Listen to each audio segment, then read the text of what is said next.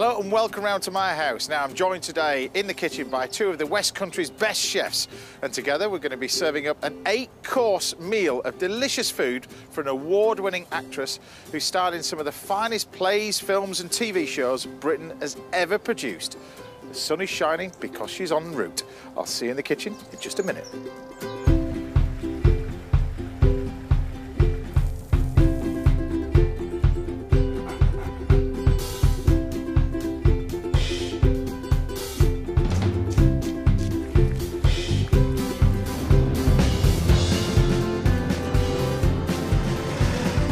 Morning. Are you coming in then?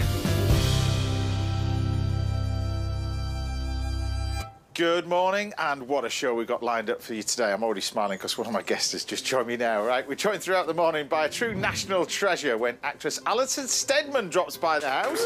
Looking forward to that one.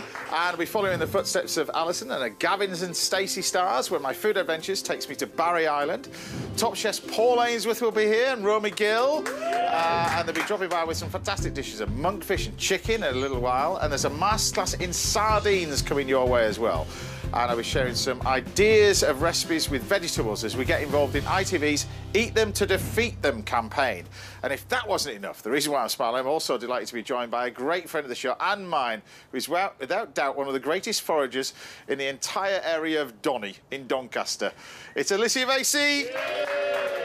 Good morning, good morning. Great to have you on the show. Now you've been foraging. You brought some amazing stuff with you. So we're going to talk about the seaweed as well today, and different bits and pieces at banging season. I have been scratching around on beach for you, because I mean it's still early in the season. Right. Right. So but I'm going to do. We got some lovely sort of sole over here. I'm going to do some fish with a lovely seaweed butter, which you've kindly made the butters for me as well. We're going to do some scallops. But first of all, tell us about the seasons for seaweed, the do's and don'ts and that kind of stuff before we get into the ingredients itself. Right, OK, so seaweed, all right? Yep. So you want nice rocky beaches. Yeah.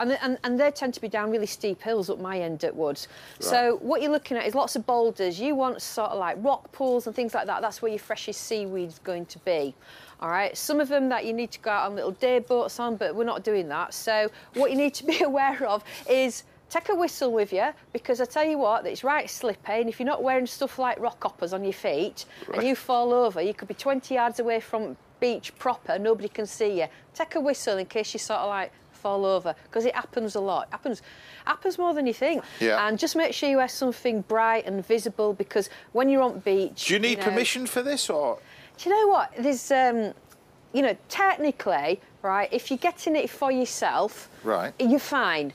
If you're doing it commercial, you have to get all your permissions in place and landowner permissions. But actually, if you're getting just bits and pieces for yourself, you're absolutely fine. OK, that's not a problem. It's become really, really popular, isn't it, seaweed? I mean, for health benefits and everything else. So, yeah. Honestly, what are you looking at me like for? You're looking as if... Why is he using oil? I'm just going to... It was just a posh bottle, isn't it? I'm just using a little bit of oil to cook the fish, then I'm going to get on and use your butter. Don't panic, because I know you brought your own butter. We're going to Listen, I made that from scratch. I know you did. I mean, I actually made the butter bit as well. I didn't just get a pack from the supermarket. Oh, you actually made the raw material, the whole thing? Yeah. I was using this posh thing, right, and that was rubbish, and then I got my old blender out, and that did job. Right, OK. So we're just going to take our fish, and I'm just going to pan fry this, but then I'm going to take it out to leave it to rest. Yeah. So I'll lose this to one side. So tell us about the seaweed that we've got in front as well over here. So you've made some amazing stuff as well, but tell us about these different colours and what we have in here. This one first of all. OK, so that's dried red dulse. Yeah. So this is it fresh, OK? And you will just find that on the beach, all right? And what's the difference between that and, say, kelp? Is it... Right, so kelp looks like a belt, all right? So you've much thicker, much bigger, do you think? It's thicker, right, but it looks like it's about 2.5, 3 inches thick, and it comes in a strip, and it's really distinguishable because it literally looks like a brown leather belt. Yeah. Whereas this is all scratty, right? And you hold it up and it's got like a red tinge to it. You can see the red tinge. The kelp is really green. Well, not bright green, but sort of like a dull green, but it looks like an old leather belt.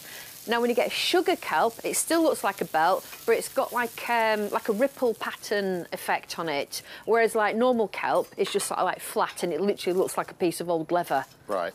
Look at this as a little dish. Look, this is your seaweed butter. Look at that. Oh, it's beautiful, really, isn't it? Nice, with a little bit of the wild garlic with it as well. Yeah, it's nice. How good does that one look? Patent. So that's exactly. So that's that one done. You can nick that recipe if you want. And then I'm going to do one with scallops as well. So moving down, what else in the seaweed family that can people look for as well? This time of year, right, so what I haven't brought in was some sea lettuce, but we should be getting that about now, and that's that bright green slimy stuff that sticks to rocks. Dead easy to see. Why haven't you brought that in? Because I couldn't get any hold of any, because of storms and everything. All right, OK. Right, but I did have some dried, which is on the end there, and if you tasted that bit, you know that flaky stuff in that dish? This one? Yeah, if you tasted that, don't smell it, because it's horrible. It tastes nice. Mm. Do you like that? Yeah, that's all right. It's actually got a flavour, hasn't it? Right, so that's got the beautiful name, really elegant name of gutweed. Right. Gutweed? Gutweed. What's the after effects on it? Don't even want to know. For Can you tell me later? What's it? Actually, no, I tell you what it is. It's like a tube, and it's really hard to, like, you've got to really wash it out. I think it's called the guts of it because it's like it gets loads of sand down the tube. Right. It's not processing out. It's just how it is. But the sea lettuce is sort of like the same family, and that's flat, and you can like crispy deep fry that. It's really nice fried. That's actually really nice fried. So we've got different types of seaweed. Now, they're so versatile. I'm just using it where you've got the amazing butters that you've got in here. This is the one that That's my favourite. Which is this one? No, that's the sugar kelp one. The sugar kelp one is my favourite. So sugar kelp one. I would go with that one. OK, we're going to go with that one with the scallops. I think with the sweetness of the scallops, I think it's got that umami effect, hasn't it? And then you get that sweetness. Now, those people who are not near the beach, there's still stuff available, still stuff in season now, just coming up. Yeah. Particularly chefs love, and we're going to get onto the scallops as well. Yeah. Chefs love wild garlic. So tell me about this amazing wild garlic. We'll put it in front of us here so you can see this. But this is your amazing wild garlic. Tell everybody about this then. Where does it grow? How does it grow? Right, OK, get yourself down to woodlands. It should be shooting through now. Doesn't matter if it snows now, doesn't matter if it's icy, it will keep going. And then that will keep going all the way till about the end of May, a bit further up in Scotland. So it starts down in Cornwall in January, starts moving its way up like 2-week increments up and down the country, gets to Scotland, and then you've got this huge, like, swathes of wild garlic, OK? And that's absolutely fantastic. So it's really pungent. You know it's pungent. What about permission for wild garlic and foraging for wild garlic? Just landowner's permission again? Do you want me to get technical? Right, yeah, because I'll get technical. Because I was looking at Section 3 of the Theft Act of 1968, OK? Well, you said, right? Okay, all right. Yeah, you know. OK, I did do law. OK. Right? And if you collect it for yourself, you know, it's not taking anything, so you're absolutely fine doing it. If you're taking it for yourself, I have to get permissions because we pick it by the country ton, you know? Right. So some people are quite happy that I take it because, like, you don't want cows eating it because it, like, goes through to the milk. OK. You know, so that's pretty horrible. You don't want garlic-flavoured milk. That's not nice. Some people might do, but... Well, not me, not me, but some people might do. Some people might do. So there's your wild garlic. Yeah. Now tell me about this, because chefs are raving about this stuff. Tell me about this. They are actually, aren't they? All right, OK, so when we go up to places like on coast, this will establish inland, right? But if you're actually going for the first time, get yourself out to the coast. This grows absolutely everywhere. In fact, some councils have contracts out to put pesticide on it. Right. And this is Alexander's. These are Alexander's. So this was named after Alexandria, and it's like the parsley of Alexandria. It doesn't taste like parsley, but they call it horse parsley. I don't know why they call it parsley, but it's not like parsley. It's spicy. It's really spicy. So it's got this after effect, and it just has like a bit of a kick to it. Do you want to have a nibble on that? Go on, I'll have a nibble of it. That's my dog, by the way, Ralph and barking in the background. But that's all right. So what bit do you eat? Any of it. Any of it, yeah. Go for the stalk. I'm going to go for the stalk, actually. That's nice. It's also got a nemesis, which is... great flavour, this, isn't it? Yeah, it's great flavour. Yeah, hemlock water dropwort, which is really, really deadly. So, best thing to do, get a book, look at the pictures. Not necessarily Google it, because even I've known them to get it wrong as well. All right? Really, you know, it's like I say all the time, get somebody to take you out to do it, because it grows in roughly the same place as well. But the hemlock water dropwort, it's got like big white roots on it, like parsnips, which are rounded, and they call them dead man's fingers. Never eat them either. So if you ever dig it up and it's got these beautiful white roots, don't touch it. They will kill you. Well. So, and you can do so many different things with it. You've been busy baking. Explain to us what's got on here while I serve up these amazing scallops. Right, OK, so what I've done is I've done some red dulse bread and I chopped off the end to make sure that it was all right, so you can try that as well. You can mop some of that butter up in it, can't you? Yeah, I can do that. Honestly, I've done a cracking job on bread myself. Yeah, you're quite modest as well, actually, to be honest with you. Well, no, it's because sometimes, right, I get it all... You know, like the crumb gets really close, right, and it's really tight. And then I remember somebody saying, like, keep going with the water, don't worry about it being too wet. Yeah. You know, when you're making bread. Yeah. Right, so it actually turned all right. It's not that I'm bragging, it's because I'm actually, like, well chuffed and relieved. So have you put the dried seaweed no, in I put it, the fresh seaweed No, I put the fresh red dulse in. And it's not just that. You've done what's with the jelly that you've got in here? Right, OK, so that's a set jelly with some... that's got some red dulse in it, and it's got some pomegranate, and what I've done is I've done some... I'm right into these super Tuscan gear wines at the moment, and, like... Yeah? Is that nice? All right, then. Is that proper nice? It's all right, then. That's good. I haven't tasted any. I was just hoping to see what you thought. Oh, thanks. Cheers. Alicia Vasey, everybody. Right, still to come, we've got dishes from chefs Paul Ainsworth and Romy Gill. An amazing Alison Steadman will be here in the house very shortly. But don't go anywhere, because after the break, I'll be getting involved in this year's Eat Them to Defeat Them campaign for ITV. I'll see you in a bit.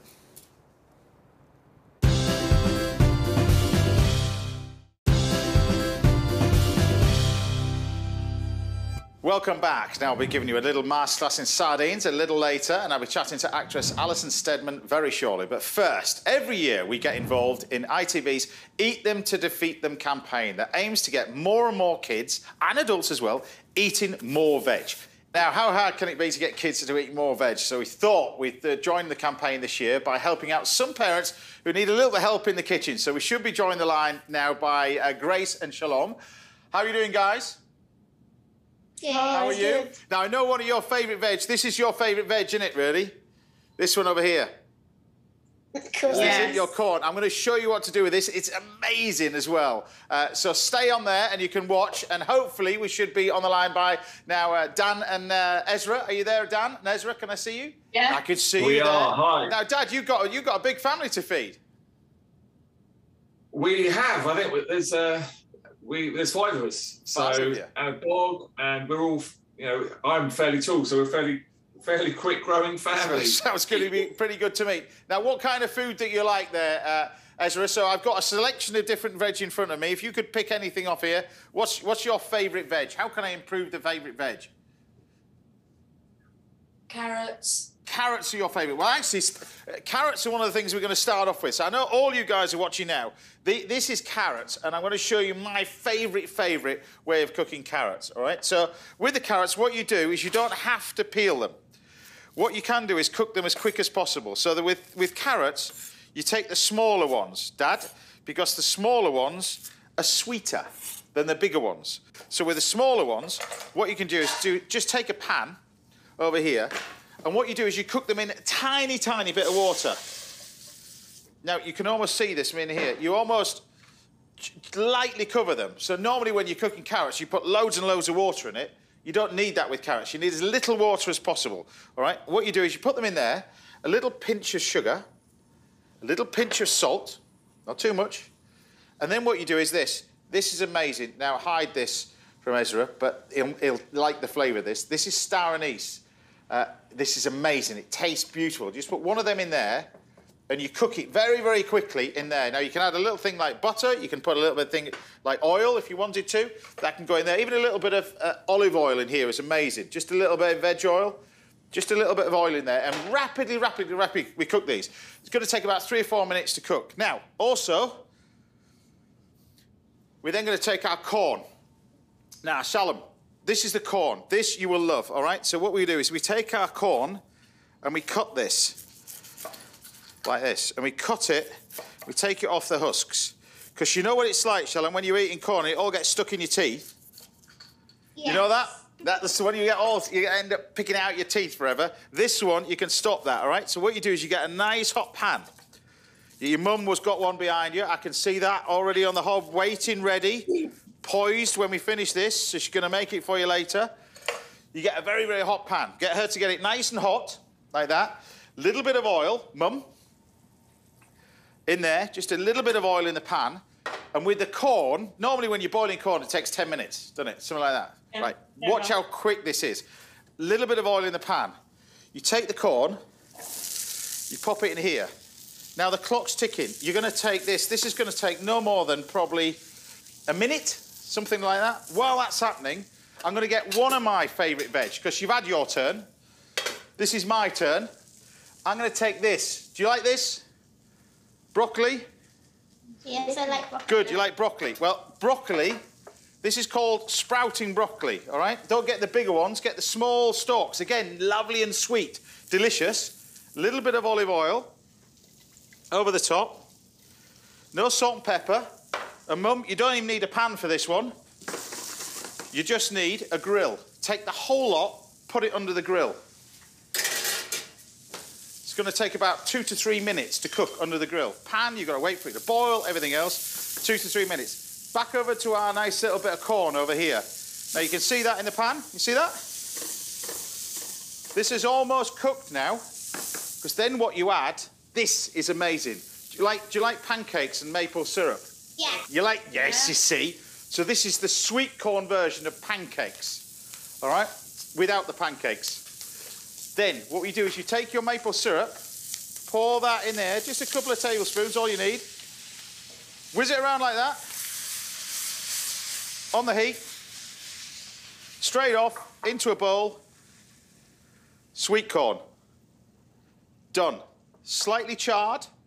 How does that look? Impressed? I'm going to say I'm going to have to work harder. Right. Happy with that?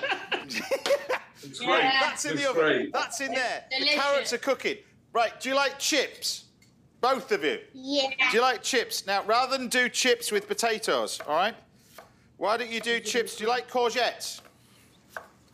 No. No, well, I'm going to make you like courgettes, so just listen. So we're going to take our courgettes. Now, courgettes are amazing if you thinly slice them, all right? So your corn's done. I'll check the broccoli.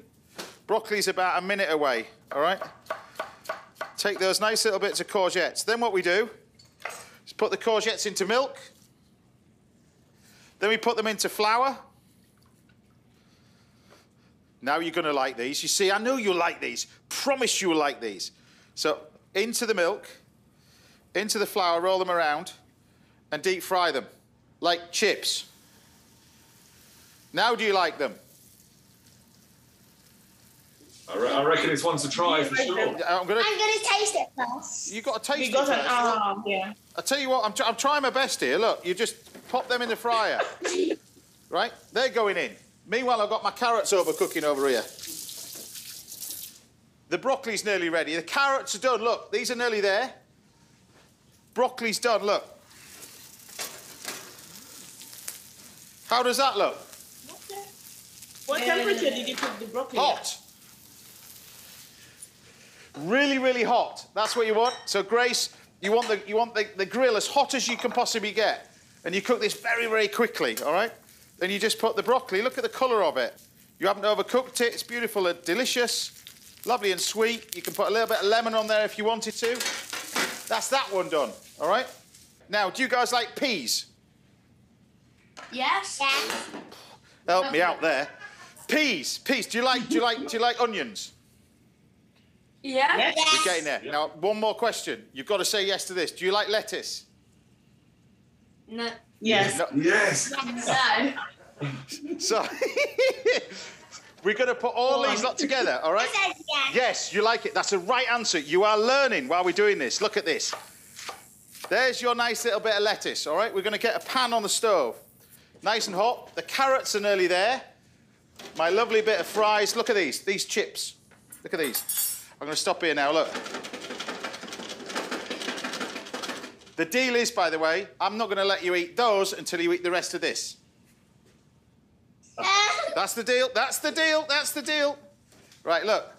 They look like grilled chips now. Now they look like real chips. A little bit of salt over the top. We've now got... Look at these chips. How good do they look? Good. Happy with that? Next, carrots are done. How good do they look? Good. So with these, what you can do, guys, is you can serve the entire thing. So you get that, and you get this wonderful sweet little sauce with it as well. But the carrots, look, cooked in record time. And you've got this amazing little sauce with the olive oil, a little bit of water, produces a lovely glaze. And all this is lovely. It's lovely, nice and sweet, because the carrots are nice and sweet. Touch of sugar, that's what you want. Next, right, all your favourite, peas, right? This one in here. Yeah. I'm working now. Little bit of oil. Little bit of onions. Mum, Dad, you can buy these onions from the supermarket. They come in the freezer section. You don't even have to peel them. They're frozen in a bag. All right? They go in there. Nice hot pan. Lettuce. Look at the lettuce going in. Fresh peas, or from a freezer. They go in. Now you're liking this. Now I'm doing something you like. Look. This goes in here. Mixy, mixy. Like that. And then all you need with this, apart from the oil, is water. 2 tablespoons of water is what you want. That's all it needs. Now, do you like hummus? Yes. Hummus. Yes. You like it when you dip the hummus in? Right. Right. Let me into a secret. Does your mum and dad make hummus or do they buy it? Sometimes both. Sometimes he can't be bothered. I know, buy I get it, the we feeling, don't make. Ezra. Just can't be bothered, right? So what we're going to do is going to take some chickpeas. So these chickpeas come out of a can, all right? So when you go in the supermarket, get some chickpeas. This stuff is called tahini. It's sesame seed paste. And Mum, Dad, don't put too much in because it becomes quite bitter, all right? And what we do to offset the bitterness, we add a little bit of lemon. Touch of that. Now you can blend it as it is, but then we'll just sort out our peas. What you got in there? Look at these. Look at these. Look at these. Look at these. Now, which one of you like peas? Shalom, like peas? Fantastic. What about these? Everyone, I think. Yes. How about that? Yeah. Fresh peas in 2 minutes. How about that? Good. Yes. Yeah, look a bit more excited. Next. I reckon we could do that. Next. I'm working here. Next, we got a little bit of garlic. You like garlic? It's too late. It's gone in it. Right, next. We've got some red peppers got in there. Do you like peppers? You must like peppers, no? Yeah.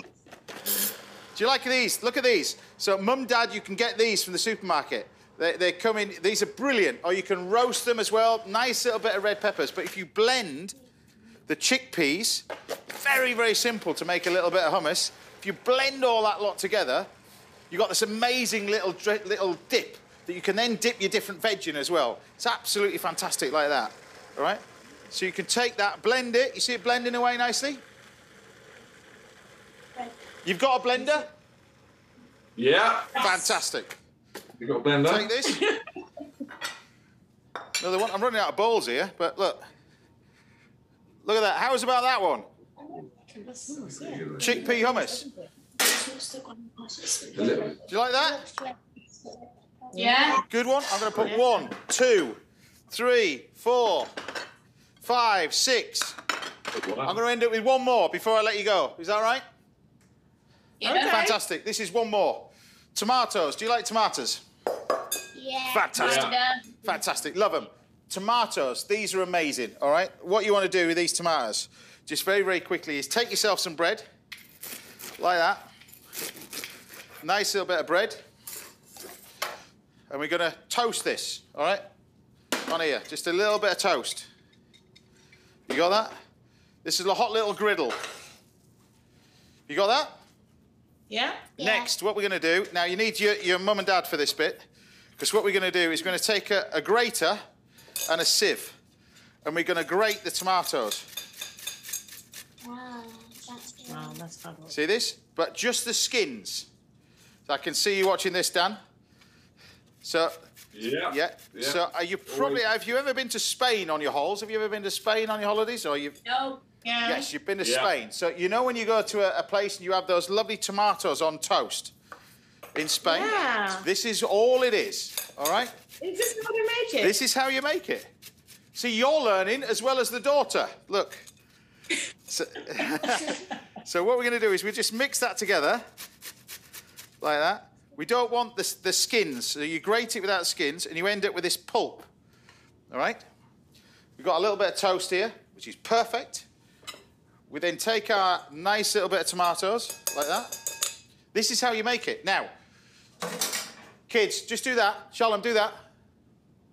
Do that. Fingers in your ear. Mum, Dad, this in the freezer, amazing for a Bloody Mary. Makes the most amazing ice cream. Now do that. Fantastic. Perfect. No, you didn't hear it. No, you didn't. No, you didn't hear it. I did hear it. What did I say? did hear it. What did I say? You said you're going to put that in the freezer. You heard it. That's cheating. Right. So a little bit of garlic on here. It is though. A little bit of garlic on here, rubbed over the top. And then what you do, Mum, Dad, touch of oil in the tomatoes. Now, the great thing about that, you've got the juice, you don't want the seeds, bit of black pepper, a little bit of salt in there as well. And if you get a spoon, mix that lot together and put that on your toast. All you need now, guys, is sunshine. And then you'll be back in Spain eating your tomatoes on toast. 7 dishes, all done. I feel like I've been officially tested. Are you happy with that? Yeah. All right, well, best of luck with it anyway. Brilliant. Take care. Days, thank you. Cheers. Bye. See ya. Bye. Remember, you didn't hear that. You didn't hear that at all. Now, if you want some more family-friendly... I did No, you didn't hear hear it. You didn't hear it. If you want some more recipes, head to the Eat Them to Defeat Them website. All the details should be on the screens right now. Right, still to come, we're giving you Masterclass in Sardines. And chefs Paul Ainsworth and Romy Gill will be cooking for us very shortly. But don't go anywhere, because after the break, I'll be joined in the house by Gavin and Stacey star Alison Steadman. I'll see you after the break.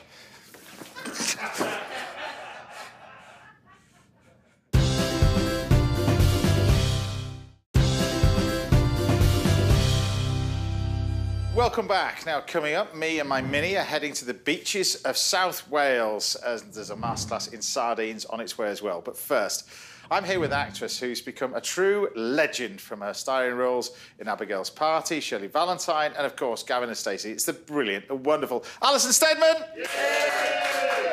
Hello! Icon, I should call you as well. Icon as well. Welcome to the house. Now, to celebrate you've been here, I know you love your food. I wanted to do this dish.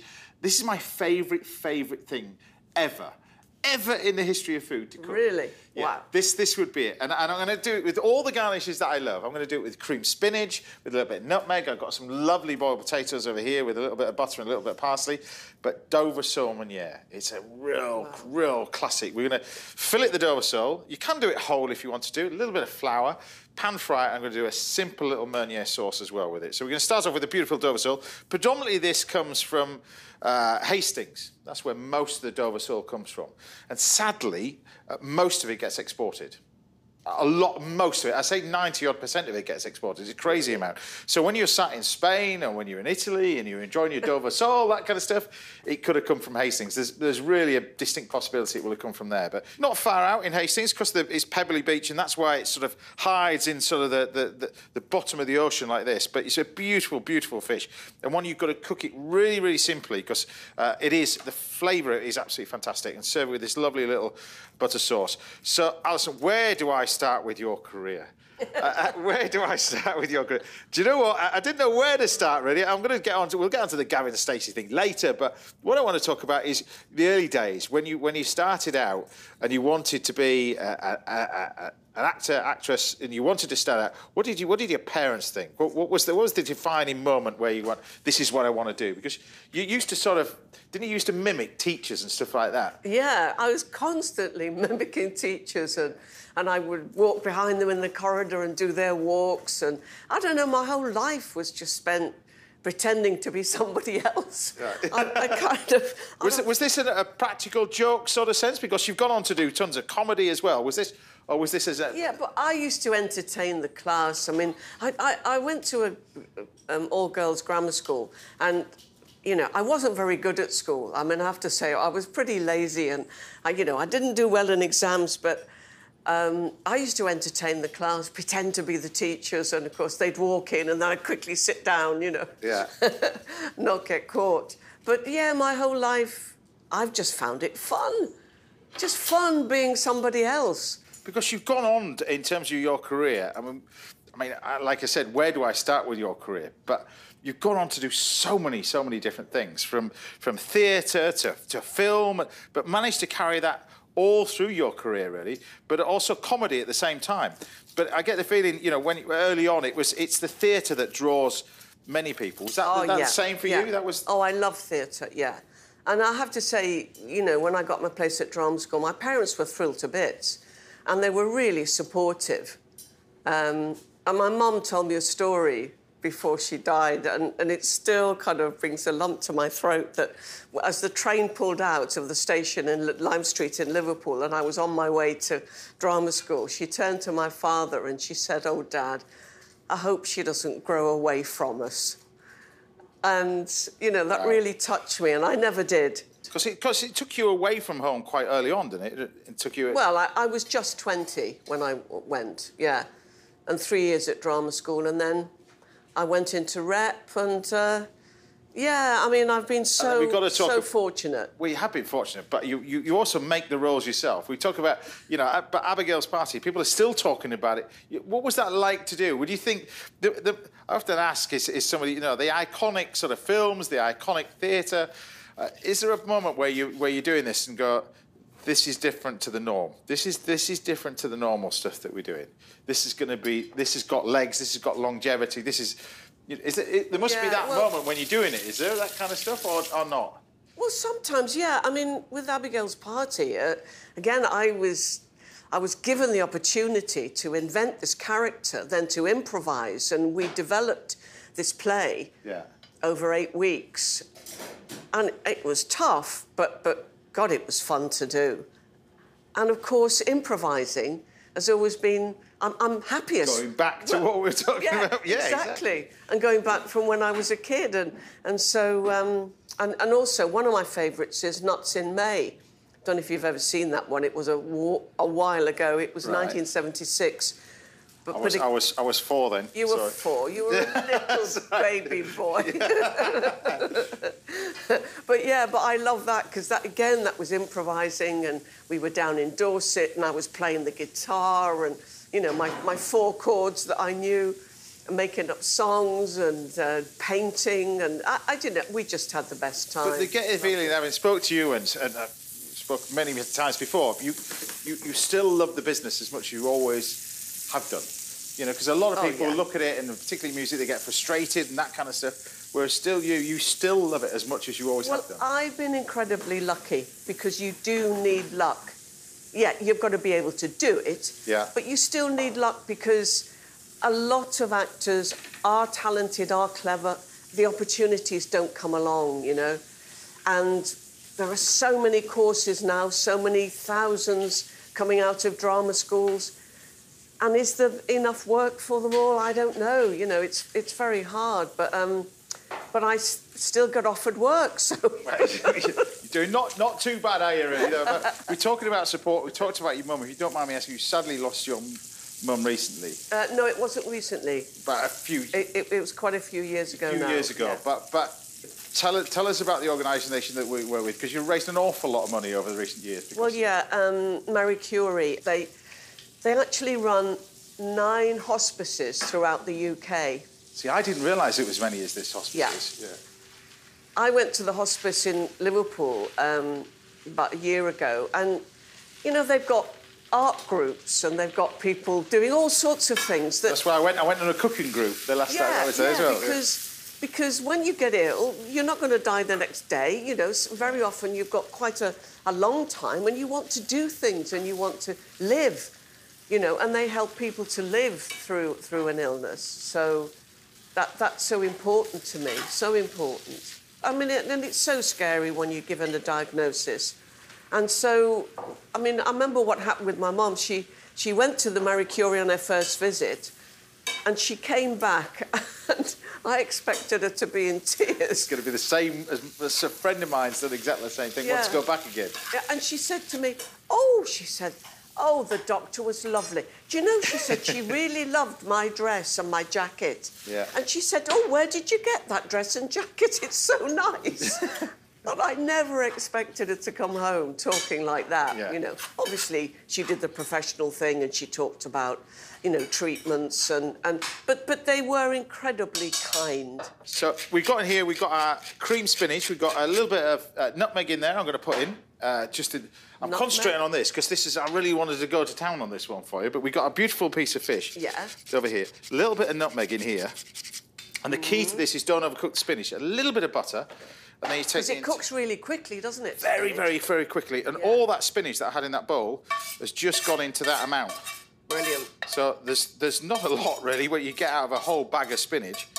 But, you know, we'll eat the whole lot of this. It's unbelievable. You're going to whiz it. You just blend it, stick that on and blend it up, and it'll grow this. The idea is you can blend it up as much as you want, but that's the idea. Just blend it up. You get this amazing sort of cream spinach that when it tastes absolutely delicious. And have you got capers there? Are there capers? And then the capers are going to go in the little... Look at this. Oh, wow. So that's your nice little bit. You're making me want to cook again. Is that right? Well, that's the whole idea of coming on a cooking show. I'm coming here, isn't it?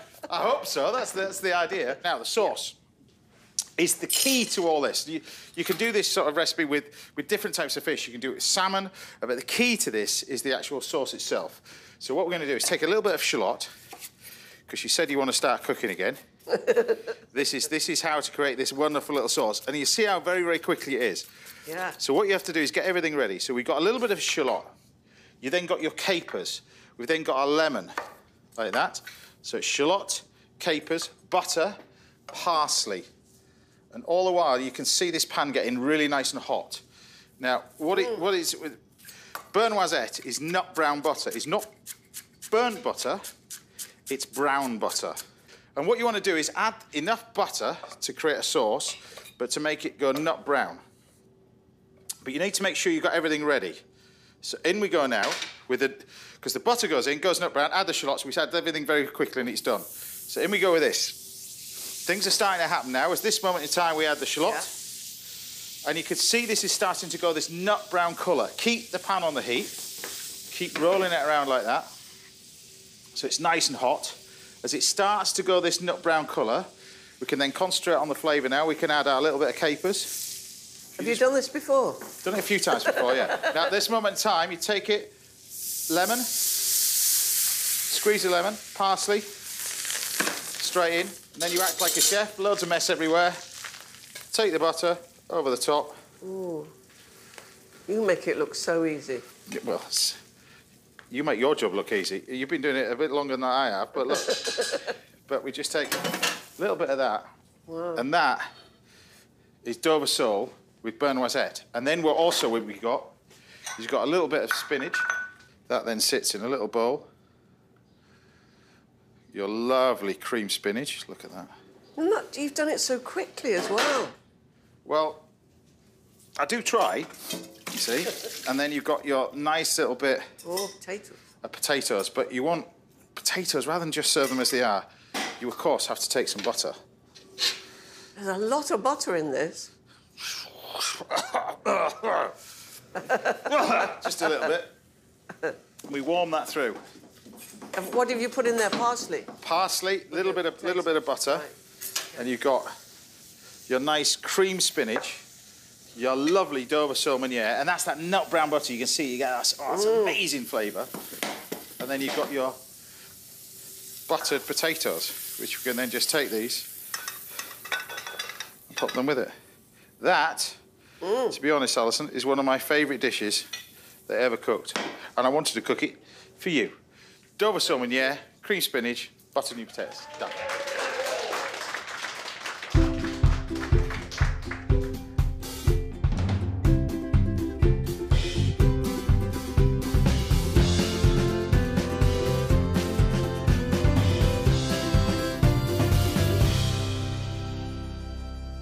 Now I'm going to put you a little bit of cream spinach with it as well. Yeah. On the side. Bon appetit. Thank you.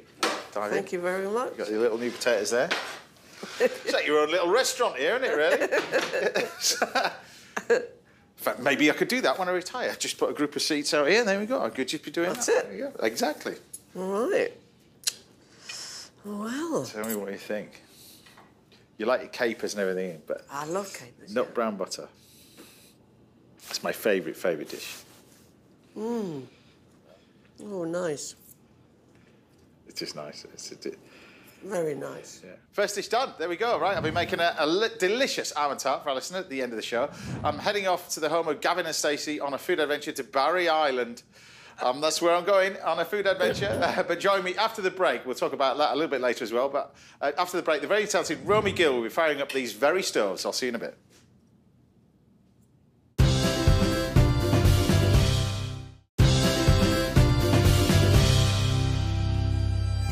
Welcome back. Now, I've got some cracking recipes for sardines coming up in this week's Little Masterclass, and there's an almond and cherry tart on the menu for my guest, Alison Steadman, a little bit later. But first, I'm here in the kitchen with a chef whose food and her personality puts a smile on your face whenever she comes into the room. It's the brilliant Romy Gill! Paul's manning the stove over there as well. So what are you going to be doing then, Romy?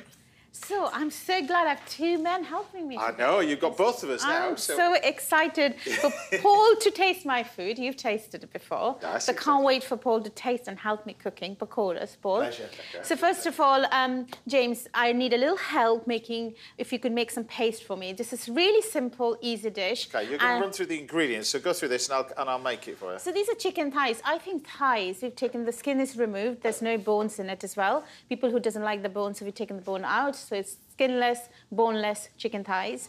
It's got coriander, fresh coriander, a lot of it. Some salt, ground coriander and turmeric, green chilies, depending how much heat you would like. And you know I like a little bit of heat. Yeah, that's good. Some coconut milk here. If people don't like the taste of coconut milk, they can add cream to it as well, you know. And also wild garlic. Now we have a season of wild garlic. You can add the wild garlic to it. I'll chop this for you so you can, like, roughly, and then you can add that. So this is the paste for the chicken. And this goes in there as well, James. Okay. Everything, all the Stick it in. spices. I'll do that for you. Spices, chilies, I'm going to give that to you. I'll do that for you, not a problem. Thank you. And Paul, I'm just going to quickly sieve this for you. I think it's really important to sieve your gram flours, and you know, you can use.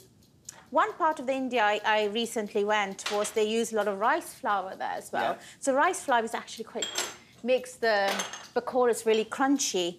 If you sieve any kind of flour, if you're baking as well, it's so important, I think so. You know, it's really gives you the air in that. So I'm going to give that to you. That water goes in there. There's onions goes in there as well. And this is, have you tasted the dried pomegranate seeds called anardana? No. James has before. I've tasted these. So these are done by me. You need to taste those. And these go in there as well. That's cumin, green chilies, and some salt. Amazing. They are amazing, isn't it? Yeah. Like, so where do people get those from? They can buy online on any Asian shops. Now, some of the supermarkets do it as well. Okay. And they're just dried. They're just called dried pomegranate seeds. They are called anardana. Anardana. Yes. Okay. And you can make that at your home as well, in the oven. If you don't have a dehydrator, you can make it in the oven on a very low heat. All in? Half, I think. Half, so. yeah. And Very good at delegating, I have to say, already. You know, we've got, both of us are moving and we're all working already, aren't we, really? I think I think with food, it's connecting. Or if all of us do it together, it's all about... So those are just going to give you, when they fried, like nice little pockets of acidity. Absolutely, and sweetness. That all goes in there. And I've got a little bit more red chilies. These are Kashmiri chilies. This gives you a little bit of warmth to it. Yeah, lovely. And there's some water. Just add a little bit. Bit by bit. Yes. Yeah. And take a little bit of this much, you know? Yeah. Otherwise, people make it like big bowls and they're so doughy and not nice and they're not cooked properly. Can I ask? Yes. What's the kind of like the real fundamental differences then between like that pakora and say like onion bhaji?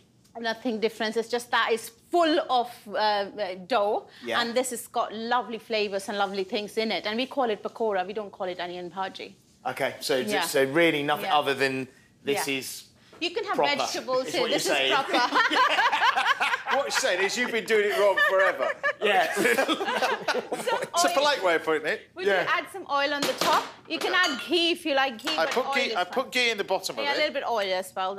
So this is all the dressing that we blended up. Now, do you have to marinate this, or do you have to leave it? Or? Yeah, I think so for some time, and then you can cook in the oven for 45 minutes, or depending on how big your thighs are, or smaller, and depending on that, hour to half an hour to 45 minutes. Yeah. So you want Paul to sort of deep fry these at the same time? I'm going to take this. I'm going to show you. You're not going to make a bowl. Yeah. You just do it like that. Yeah. So smaller than that. Yes, please. Yeah. You want and then just drop them in. Drop them in. Yes, please. Yeah. Stop getting this Michelin star head on it. Just go back to basics. Yeah. Here we go. Just a little dollop.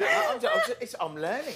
Always learning. What are you making now then? I am, apart from giving orders, I thought I'll make something as well. So I'll make some flatbread, simple flatbread. Yeah. Self-raising flour, some yogurt, Greek yogurt, milk, salt, nigella seeds, which people call onion seeds as well, and some baking powder, and a little bit of sugar.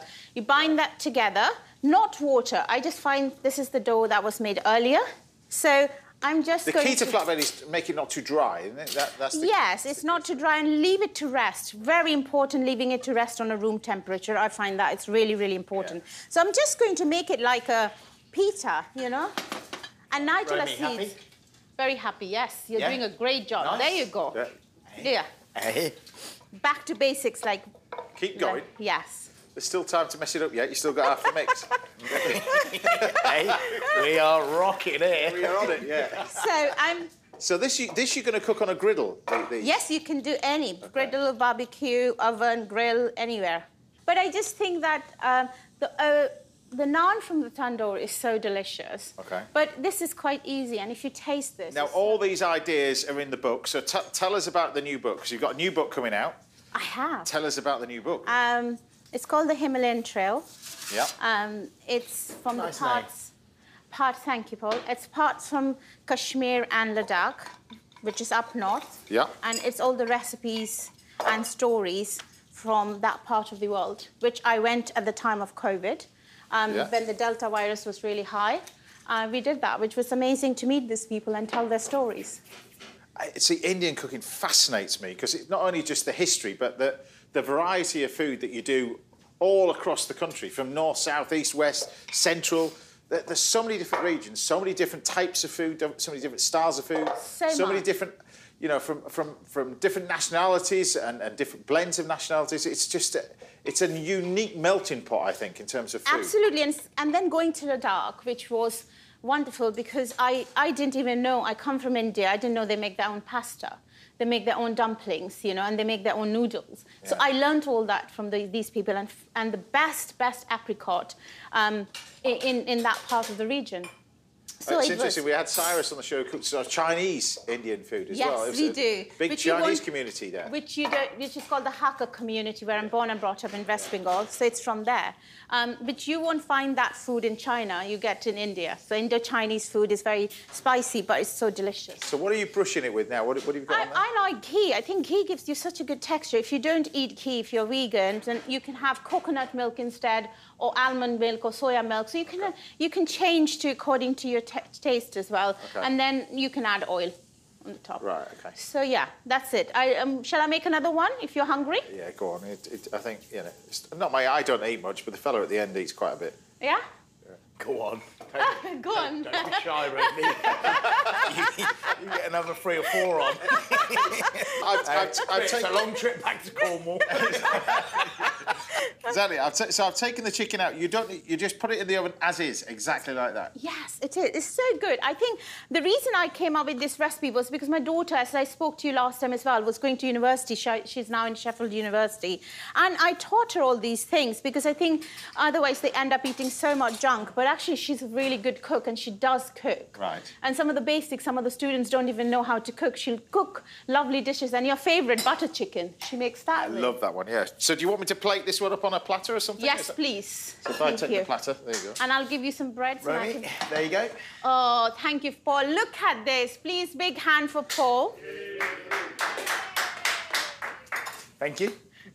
Look at him. Absolutely Not happy. hates it. He wanted me to go down. Do you know what? He wanted me to completely mess it up. Yes. We're from the southwest. How can we mess it up? We have to gang up together, right? We have to be together. He wanted Stick you around to an tell hour me and a half. that. You're about to find out. Yeah. Good. We have to be together. We can't.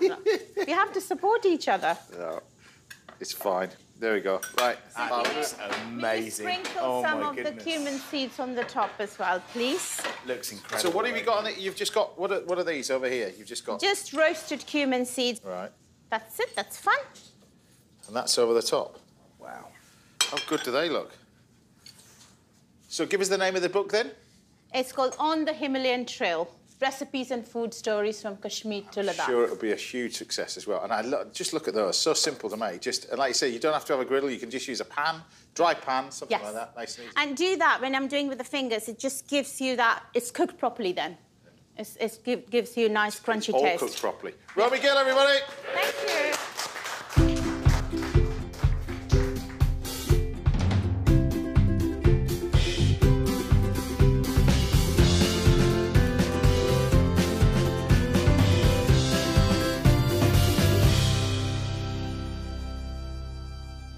Right, I'm going to have a little taste of these. Can I take a couple of these before I pass it on to Mr. Ainsworth over there?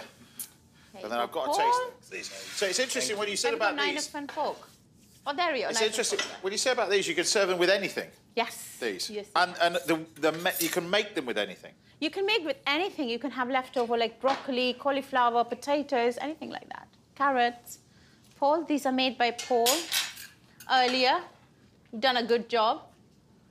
That chicken's beautiful. That's nice, isn't it? That. So tell me about these pakoras then. What do you reckon? I'm going to have a taste and I'm going to say how the pakoras are made, yeah. I think you're supposed to cut them in half before you stuff them in your mouth, eh?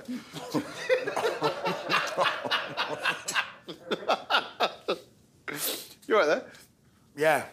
Cut them in half or inhale them. But the pomegranate. That is beautiful. It's over, isn't it? Yeah. I think also not that, but slicing the onions really thin, that makes such a huge difference. And then... But it's the texture of the pomegranate, that bite that you were getting there as well. Yeah. That So makes good. it... You know, if you didn't have that, it's just not the same, is it? The textures that are in there, the flavour's amazing. It's, what I've learned, like you say, is just kind of binding those onions really lightly with that flour. That's amazing. Yeah. Well, there you go. That's Romy, Gill, absolutely everybody. amazing. Brilliant, brilliant, brilliant. Now, join us after the break when I'm going to be visiting Wales, and particularly Barry Island. You don't want to miss that one. I'll see you in a bit. Go over with this.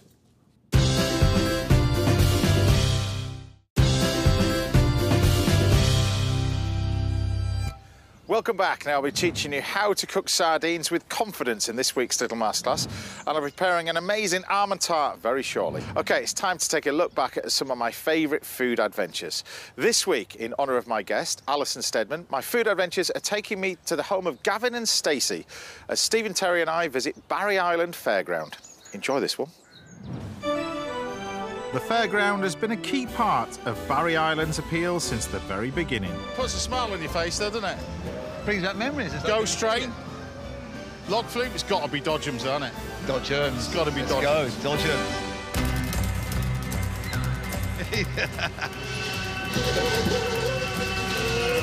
This is almost as much fun as driving the Mini.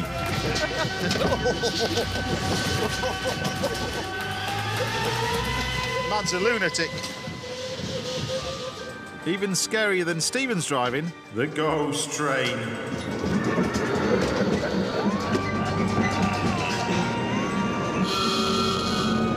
Actually, we might be a little bit big for this one. I think it's stuck. I didn't get me, got you, look. I have not wet myself. Well, not yet anyway, but the log flume will no doubt take care of that. Meanwhile, Stephen has opted for the Welsh Dragon Ride.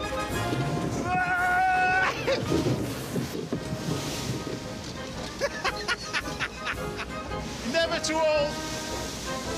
Especially if you're a big kid like Stephen Terry.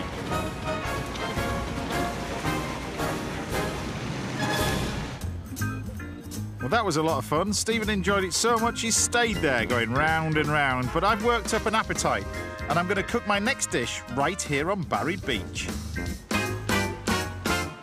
Now, there are many classic dishes that I could do in a seaside location like this. Fish and chips being the obvious one, a little bit of spun sugar, but I've done enough of that on TV. I thought I'd do churros, which is like a type of donut.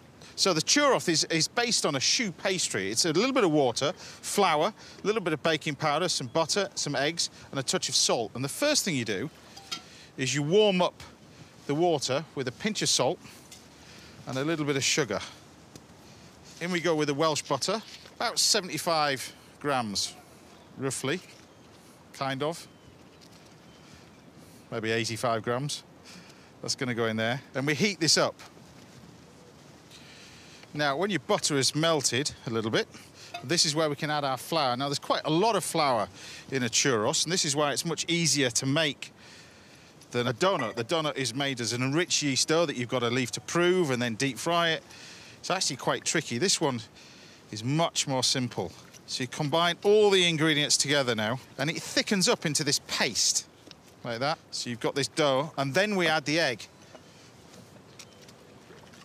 So now as the mixture cools down, we can add a little bit of our baking powder, just a touch. That goes in there, and mix this all in. The good thing about this is you can leave it to rest now, and just let it sit there and cook them as and when you want to. So I'm just going to leave that to one side. Meanwhile, we can turn our attention to our sauces. I'm just going to do two nice, simple ones, really. First one is a dolce sauce, which is condensed milk that's been cooked in a can, and some Welsh cream liqueur. And then just heat it up. And that's the sauce of that one done. So while that one warms through, the other one is a simple chocolate and orange sauce. Chocolate, bit of orange. Now, there's several ways you make a chocolate sauce, really, one of which you can start off with a bit of stock syrup, add the chocolate, and that's where you'll get a rich, shiny sauce. The other one is use a touch of orange and double cream. See that? That's my career going. About 150 mils of double cream. Next, turn our attention back to our sauce over here. Once you've got our sauce done like that, we can then put our chocolate one on. We'll pop this in a bowl.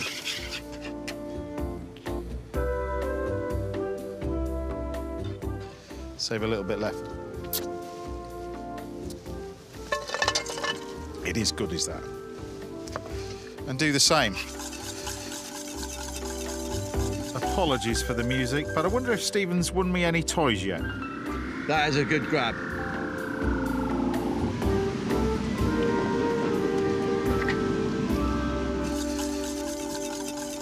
So your chocolate sauce is now done. We can take a little pot of that as well. Pour that in. That is going to taste ace. And then we'll bring our nice hot oil and get it even hotter. But what we do need is the help of one of these. Take your piping bag with a star-shaped nozzle, pop it into your bucket and pour your mixture in. Don't see them doing this in Spain, do you?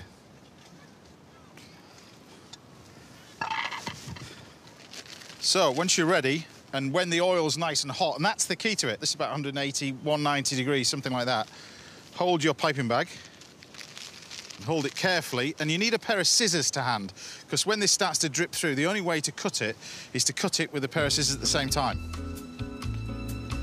Good luck doing this at home.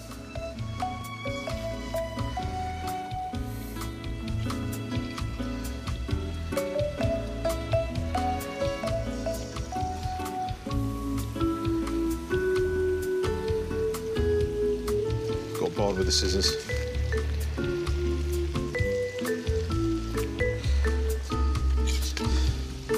So these want to fry for about 3 or 4 minutes. Meanwhile, we can get the rest of our stuff ready.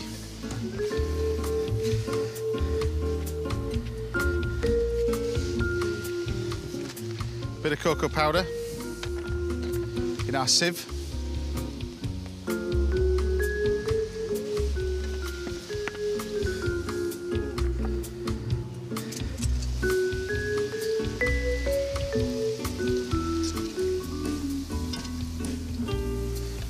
Now, when your churros are ready, sprinkle them with a bit of sugar. Nice bit of sugar. Pop these on here. More sugar, cocoa powder, and then it's not quite finished yet. We've got this wonderful lady called Sam Head. She works on the show, and her job is to make food look pretty. So she said, I've got you a few of these to put on. Chocolate sheep. Sean Hill, if you're watching this, I do apologise. In fact, I don't, because I went out and bought this.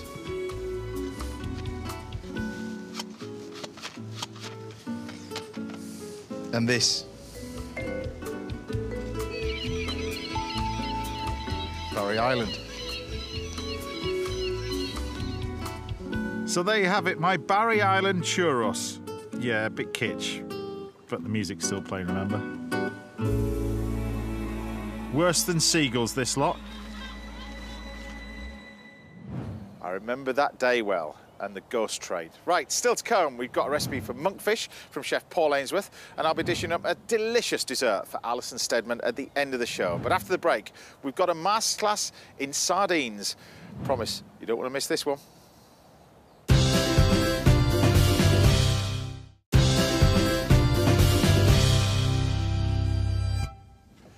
Welcome back. Now I'll be making an almond tart for my guest Alison Steadman, and Chef Paul Ainsworth will be working his Michelin-starred magic on a dish of monkfish very shortly. But first, it's time for this week's little masterclass. And this week's masterclass is all about one of my favourite fish out there in the sea, and it's sardines.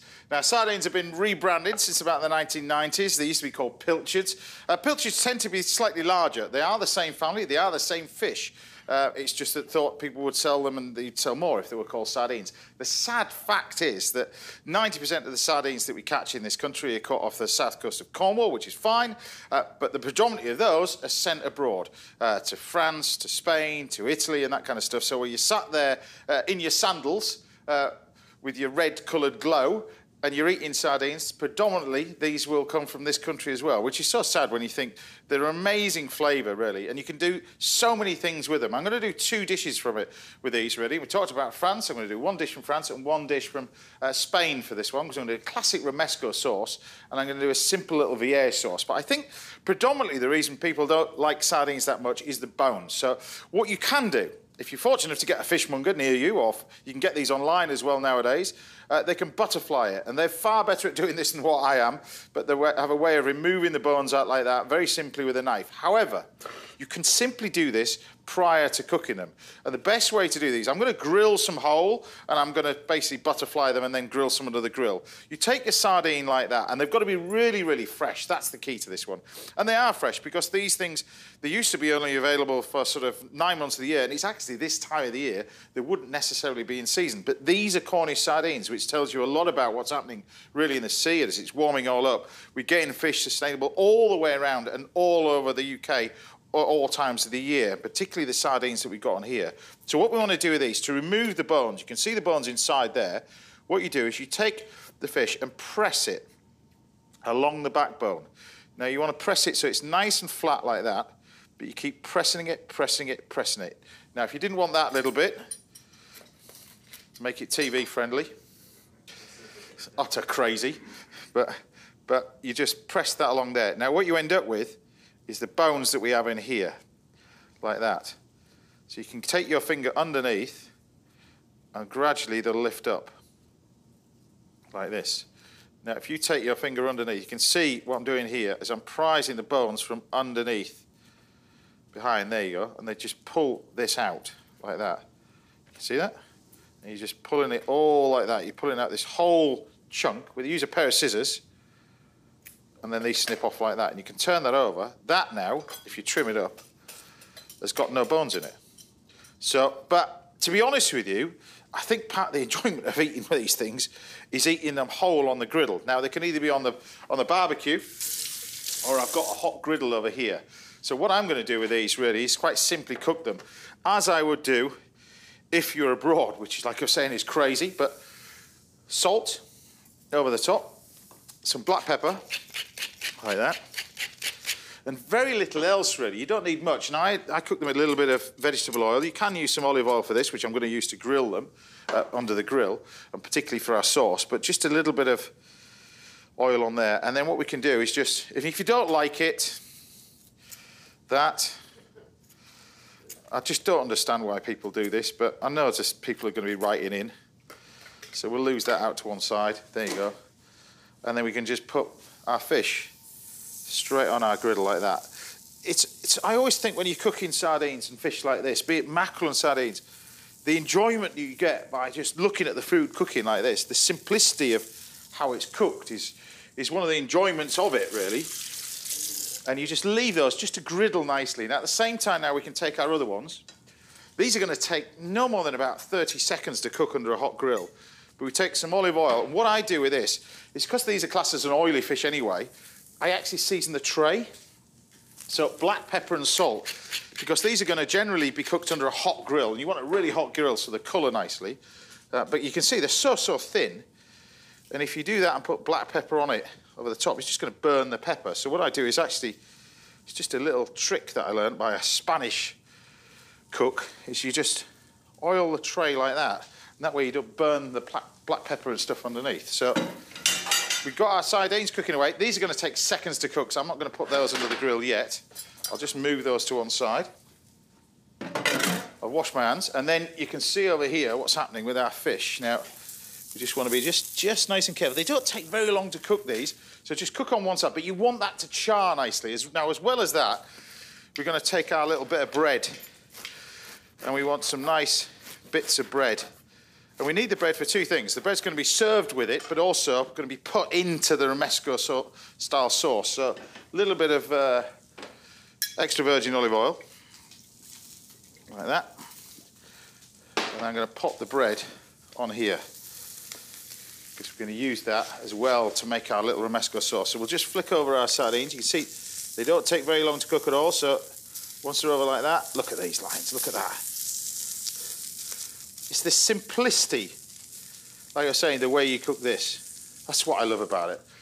I was actually over in the Canary Islands a few weeks ago. This is not a Groupon town, by the way. This is where it comes from. But I was over there, and one of the delights I had was sardines and particularly prawns cooked like this. Whatever prawns, I think they were called. They were just simply cooked over coals. You just had that, no lemon. It was the confidence of cooking, but also the confidence of the ingredients, which I loved more than anything. So we've just got a nice little bit of bread over here, like that. And like I said, we're going to serve it with this bread, but also I'm going to use this bread to make a classic romesco sauce. Now, the romesco sauce comes from Spain, so this is the Spanish side of it, which we're going to serve with this. So I'll take the bread off. There we go. Like that. And we can take our bread and then probably put that one in. Why not? Chop it up into pieces. Now, you don't have to toast this if you don't want. I think it's really good toasted. In this blender goes everything, really. What we're going to do is take a little bit of garlic. I've got some red peppers. I've got some almonds, hazelnuts, oregano, a little bit of lemon, some olive oil, obviously Spanish olive oil. Got some sherry vinegar and some smoked paprika. Now, you can put things like olives in it if you wanted to. What you want to do, first of all, is blend the bread in here and then start adding the things like your almonds and everything else. So they go in. So think of it like a red pesto with almonds and hazelnuts. You don't have to use hazelnuts. You could just use the almonds, but it's the almonds and the peppers are the key to this. But particularly the wood-roasted peppers. So once you get to that stage, we've got these wood-roasted peppers that you can buy nowadays, which are amazing. These are delicious. They're going to go in there as well. A little bit of smoked paprika. Now, you get two different types of smoked paprika. You get sweet and hot. So you want to be quite generous with this as well. It's really nice flavour with this. I'll just check the old sardines over here, which are looking pretty good. We can lift these off, look. And they're cooked, look at that. They look amazing, look. Just as they are. They look beautiful like that. There we go. And then you can, in the blender now, so we got, this is the liquid side of it, so we've got the peppers and everything else, the garlic, olive oil, really good quality olive oil. In we go with a bit of, this is a key really, it's the red wine vinegar or sherry vinegar. Sherry vinegar is what you want for this one. And then oregano. Don't use the dried stuff, use the fresh stuff. Well, if possible, use the fresh stuff, but oregano is what you want. That can go in there. You can put things like olives in here if you want, but give it a good blitz. This is where you end up with sort of like the Spanish version of Italian pesto, I suppose. But we blend this all up. Try not to make it dry. If it starts to get dry, add a little bit more oil. Looking good there. Now, season it up. Some salt. Good amount of salt. Some black pepper. Give it a blitz again. At this moment in time, we can pop these in the oven for our little vierge. So that's it. It's a simple little romesco style sauce. Really, really simple. You can then take your nice little bit of sauce. Put that on here. Spread that all out. Now you can have it chunky, you can have it smooth. It's entirely up to you, but you put that on. But the thing about this is you can put your sardines straight on it on here. Like that. And then don't be frightened with the oil, particularly olive oil. Get the olive oil on it over the top, like that, because the idea is with this is you eat it with the olive oil, with the sardines, but also with the char-grilled bread that comes with it, which you can just put this on the side, and you can have this amazing, simple little dish. I think this tastes amazing. It looks spectacular. One that's so simple. Just a great quality of ingredients. And remember, these are on our doorstep as well before we ship them abroad. While these are under the grill, and they only take seconds. This sauce takes really seconds as well. It's classed as a vierge. A vierge is sort of a warm dressing. Lemon at its heart, olive oil at its heart. You use garlic for this. Again, very similar sort of to the sort of a Spanish style, but this is French. You take a good amount of olive oil. The base of this sauce is olive oil. We take some lemon. Now, what we don't want to be doing with this, so think of it like a warm dressing. What we mustn't do with this is, when we got the tomatoes in it, is start to overcook this. So you just want to warm this up now with things like this. This is a little bit of coriander seed. And it's the coriander seed and garlic that uses as a base. You can just use that as it is, but with the addition of tomatoes and herbs, things like tarragon and a little bit of chives is all you need. So you can take your tarragon and chives, chop it up. This is where you can put any herb you want in, even just parsley. You don't have to put herbs in this as well. It can be just the basis of this. But you warm it up. And then the tomatoes, I've taken these and we've just concussed them, which is de-seeded and skinned them. And we can chop these up like that. They're ready, look. So fast. Look at that, done. Really quick under a hot grill. And you want that skin sort of charred as well, which is where you get this amazing sort of flavour from it. So we've just got the tomatoes here, just roughly chopped, like that. And the reason why I'm seeding them, really, is that I don't want the tomatoes to bleed into the sauce, really. I want to stay that lovely, nice yellow colour. So when we warm this through, that's all it takes. You're going to take a pinch of salt, a little bit of black pepper, and the acidity, because you've got this oily fish, the acidity that you've got with the vinegar in here, but also what you've got with the lemon in here, works so well together with this. And you just bring this together. It's wonderful. Look at the colour of this. Now, this is amazing with another fish as well, which is caught in Cornwall as well, red mullet, which is also delicious, but goes well with salmon this as well. If you can't get hold of sardines, it's delicious with many, many different types of, particularly oily fish as well, it's delicious with. But we're going to take our sardines and you just pop these on the plate. And when we serve these in the restaurant, just on toast with a little bit of chutney, I just think it's just one of the delights, really, of these amazing types of fish we have in this country that we don't really take for granted until we go abroad and eat them and enjoy them over there. And you don't realise, predominantly, they're from our doorstep over here. Easy as that. Done. Now, if there's anything you'd like to learn about in a little Mascus, then do get in touch. We'll see if we can help out right here on the show. Time now for a quick break. Join me again in a couple of minutes where Mr. Paul Ainsworth will be turning his hand behind the stove. I'll see you in a bit.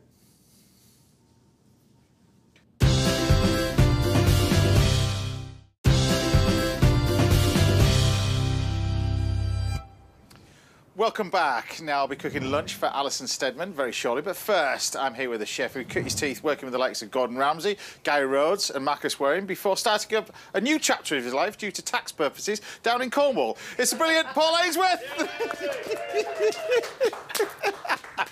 Love you, pal. And of course, Alicia's here as well. Alicia's here as well. So what are we cooking, my friend? What are we doing? We're going to do a beautiful whole roast monkfish with this amazing array of vegetables here. Wonderful. So spring, we've got asparagus, peas, morels, beautiful radishes, and we're going to use that lovely piece of ham next to you. So brought the kitchen sink with him, hasn't he, really, today? Amazing. Right. So what are we going to do with the monkfish then? What we're going to do is, this is a real family dish, middle of the table, everyone can get stuck in, and we're going to carve it. Basically, it's a bit like a leg of lamb. Okay. So we're just going so it cooks nice and even, I'm just going to take these fillets off here at the back. So we'll keep those. Yeah. Use those for goujons. Use those in the pub. Yeah. Congratulations, by the way. Pub's been voted, what, top 10 best pubs in Britain, gastropubs in Britain? Yeah. Yeah, that was in January. Not bad, is it, really? Up in Manchester, so that was amazing for the team. And, you know, like Joe's the head chef there, Craig, the sous chef, they've been there since day one. Yeah. It was a special moment. So you've got your main base is around the Padstow bit. Yeah. And then over the water, you've got the in the rock bit, you've got the Mariners. Absolutely. As well. Yeah. And what's this thing about you're venturing out this summer and you're going to be doing sort of what's this clubbing beach? It's supposed to be like Ibiza, but it's in Cornwall. How does that going to work? It's a slight difference.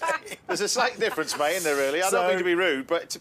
Hey, mate, hang on before they'll be coming after you. Right, so what we're doing, we basically, last year, so we've got some amazing friends who we've met in Rock Marine, so they have all the moorings for all of the rib boats and everything, and they've got this amazing location there, bit of beach. Right. And it was like, what an amazing place. Like Ibiza Beach? Better than Ibiza. Better.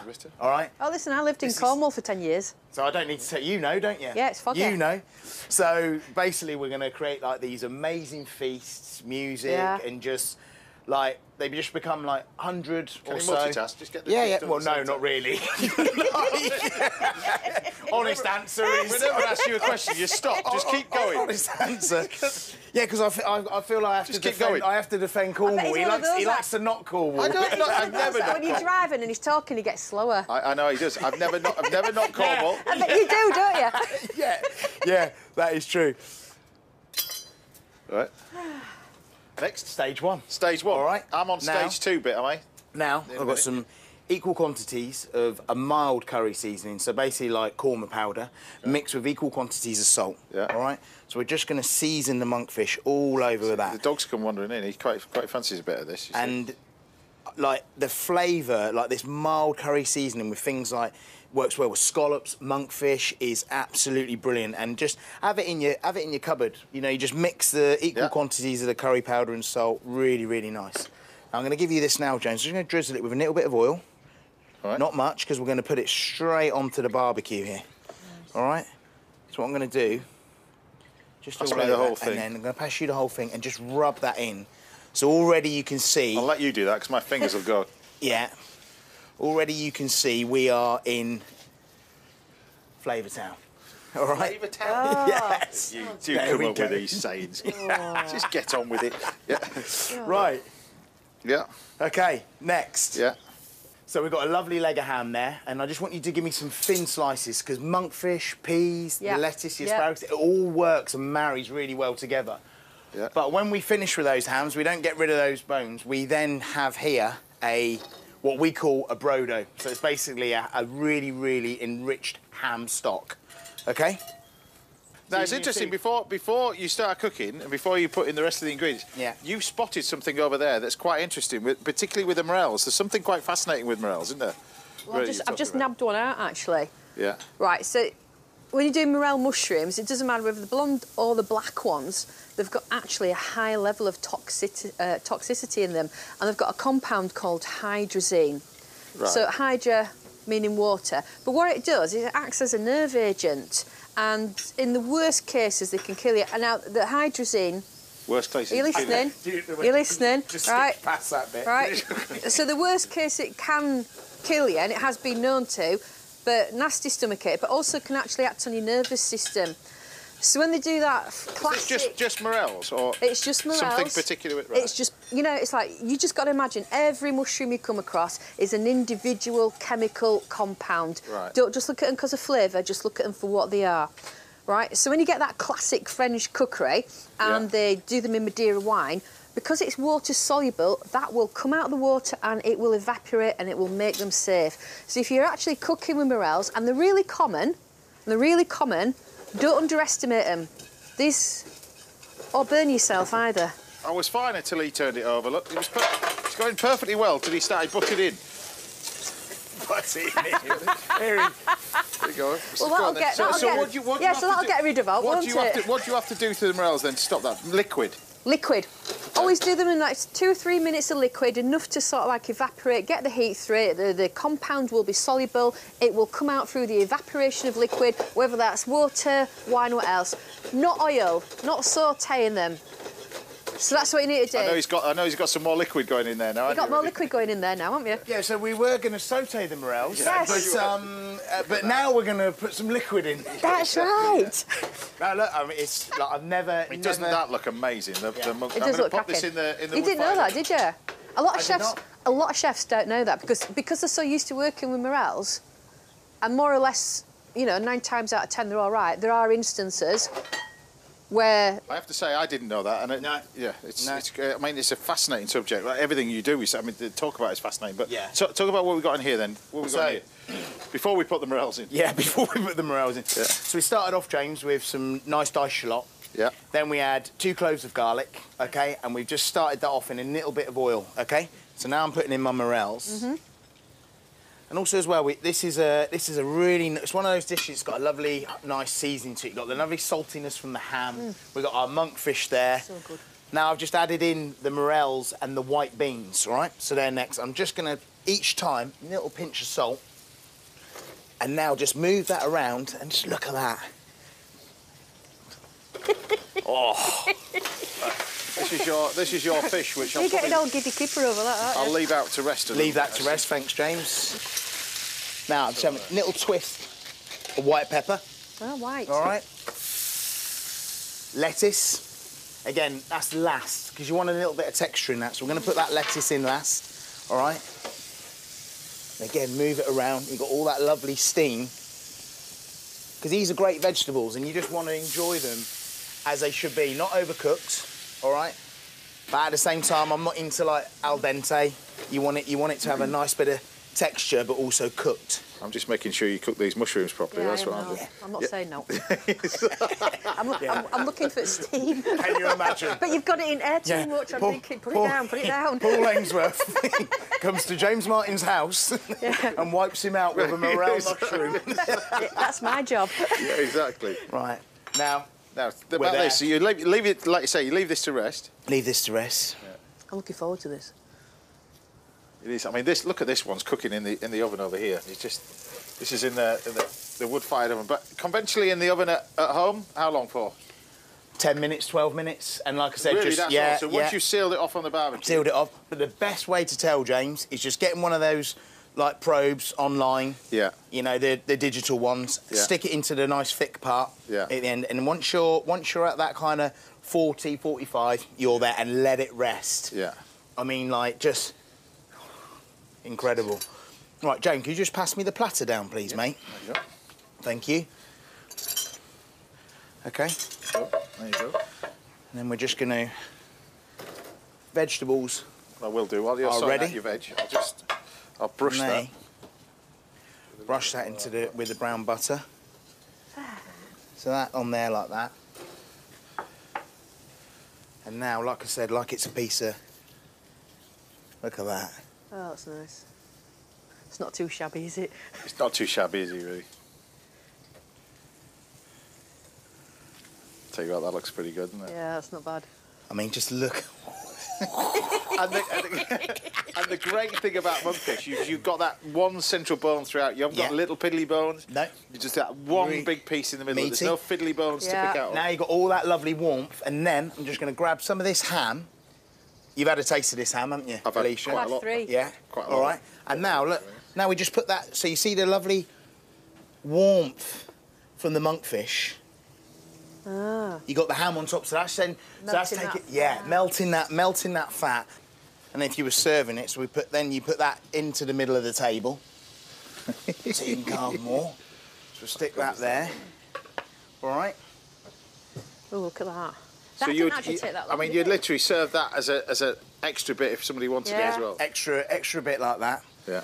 Then that goes down into the middle of the table. That looks amazing. Give us the name of this dish then. Roasted monkfish, fricassee, spring vegetables, and a ham brodo. It's a long way to Cornwall to taste this. It's much better than coming to the house. But oh yeah. Paul Ainsworth, everybody.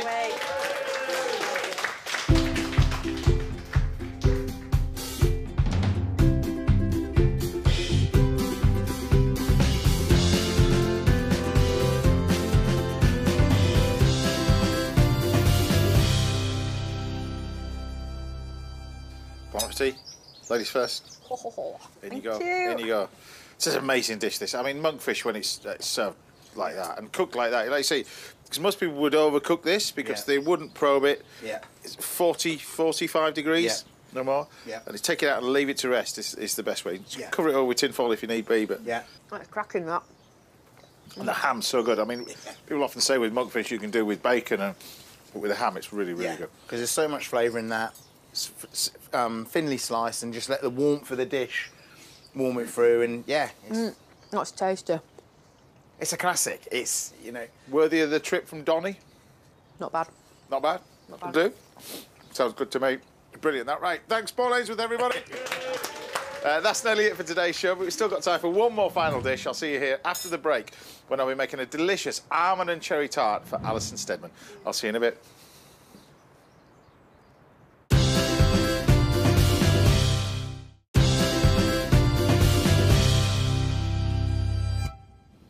Welcome back. Now, sadly, to the last part of the show, but I'm back in the kitchen with my fabulous guest, the one and only Alison Steadman. So what we're going to do is going to do an amazing little dessert for you. This is a wonderful little dessert. Think of it like a frangipane tartlet. So, frangipane, beautiful and light, taste of almonds. A lot of people put almond essence in it. I'll tell you the reason why you don't in a minute. It tastes horrible. And then we're going to make it a lovely little pastry, wafer thin. Serve it with these amazing cherries, and they are unbelievable, these cherries. But first thing we do is start off with the frangipane first. So the frangipane contains butter, sugar, eggs, and ground almonds, and no almond essence. The problem with the almond essence is a chemical, and it makes it taste like you buy it from a shop, as a supermarket.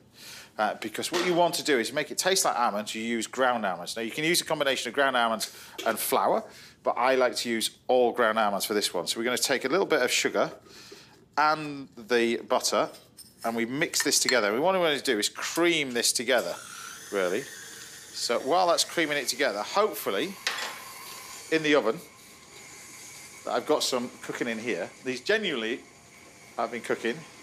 These are the ones that we're going to make. Nice. So these are the sort of... Because what you're looking for is this risen bit. Now, these are fresh out of the oven, super, super hot. But we want to make sure you get that lovely rise with it. And there's no baking powder in this. This is where we get this rise from, by mixing and mixing and mixing. And you almost cream this into it's nice and white. I'm just going to leave that to one side, because otherwise if I put them there, you might just pick at them.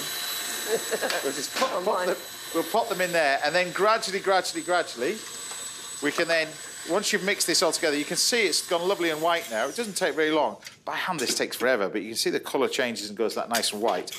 Then we can add the eggs, and you want to add the eggs one by one at a time, and keep mixing. Now, the mixture will split slightly. Don't worry about it. Most people panic. Just keep going. It doesn't matter. So the main thing is you've done the work beforehand. You've mixed together that butter and the sugar enough. Six eggs. 6 eggs once we've got in there, because there's a decent amount. We're going to make plenty of this filling. In we go with the almonds.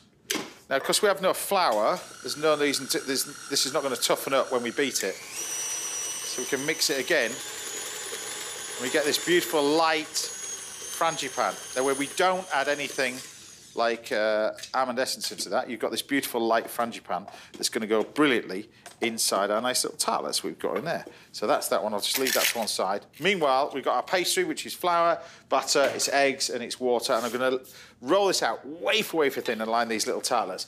But we talked earlier about your career bits and pieces. We failed to mention Gavin and Stacey, which we're going to touch on now because we've been to Barry Island on this VT as well. I went there on the fairground ride and loved that. That was amazing. That must have been an amazing thing to be a part of. But you know, loads of people. Was. But even when you look at it now and the popularity when it came back and the millions and millions and millions of people that watched it, it's tempting that there's going to be more. Is there going to be more, or would you like there to be more? Or I'd love it. I'd love it if there was more. But people ask me all the time because people think, please bring it back. But I've no idea if we'll ever do any more. It was just so great to do that Christmas special. Yeah. But you're still involved in comedy anyway, because you're bringing out something. Tell us about the new stuff, the new projects that you're doing now. Yeah, I'm really excited about it. It's called Here We Go. Yeah. We did a pilot episode which was called Pandemonium. Right. And it was shown not this Christmas before. And people seemed to really like it, so the BBC commissioned 6 more episodes, which was great. And we've got Catherine Parkinson, who's brilliant, and we've got Jim Howick, who's so funny. How I kept a straight face filming with him, I'll never know. I used to have to say to him, Jim, please don't do that. It's so funny. So we've done 6 episodes, and it's still in edit, but I think it'll go out kind of May time. Right. But like I said, you've done all manner of different things. One of the things that I watched recently on TV was this travel thing that you did around the UK as well. Must have been amazing. The island travel. Oh, the islands, Little British Islands. Yeah, it was, yeah. That must have made amazing travel as well. And we both share the same passion, is that bird watching. Oh, to me, I've got bird feeders all the time, you know, the back of my flat and at the front. And if I'm having my breakfast and the feeder's empty, and I go, oh no, and I run out and fill the feeder because I like to, it's like friends, you know, popping in, and I love to watch them. And it is amazing what you see just in the back garden, isn't it? It's just the stuff that keeps coming in, the variety of stuff that keeps coming in as well. Absolutely.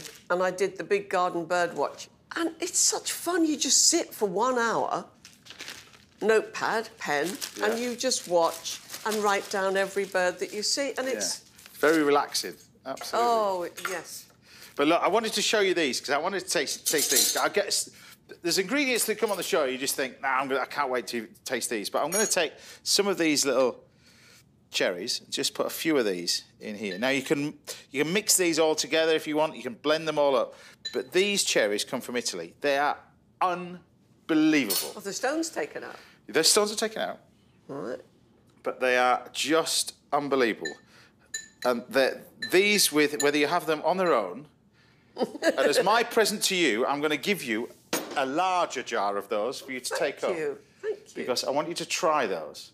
Because I think these are just unbelievable.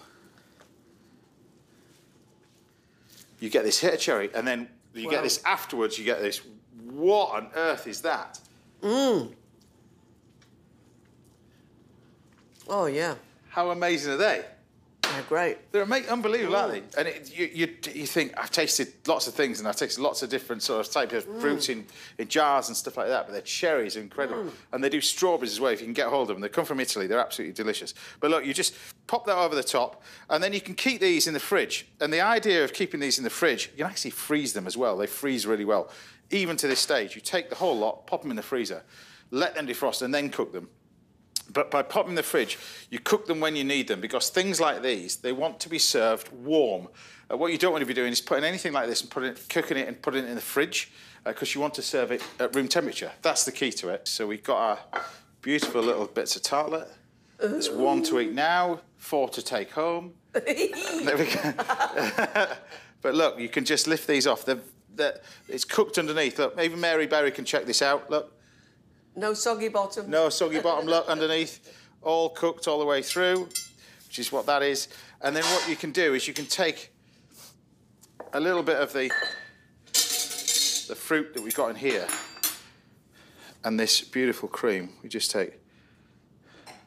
And you've got to have equal quantities of sort of tartlet to cream, haven't you, really? Why not? It'd be rude not to.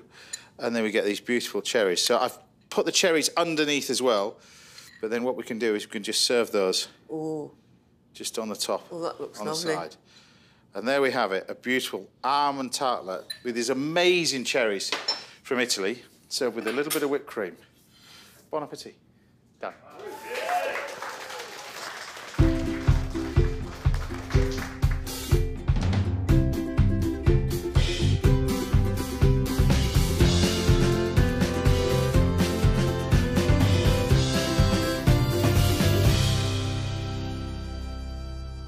There we go. Dessert for you. Thank you. Bon appetit. So what you do with this is I'll let you break into it. You got a knife and fork there. I'm just going to show people at home that you got this beautiful light sort of texture and that sort of lovely cherry inside. But if you put this in the fridge, it's kind of ruined, really. You want to serve this just room temperature or just warm out of the oven.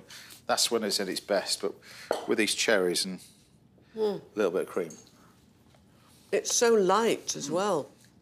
Because it looks like it might be quite heavy when you look at it, but it's not. If you put that in the fridge, it's a different thing altogether. But if you serve it and you cook it like that and it's still warm, it is a different thing altogether. But there you go. Wonderful. Well, that's it. That's all we've got time for today. A massive thank you to all my guests, Alicia Basie, Romy Gill, Paul Ainsworth, and of course the fabulous Alison Steadman. We'll see you back here same time next Saturday morning. We'll be joined by chefs Jose Pizarro and Ronnie Murray. Music duo The Shires will be here, and Joe Wicks. I'm in the gym training at the... ish, in a day or two. Until then, take care, stay safe. Thanks for watching, everybody. Bye for now.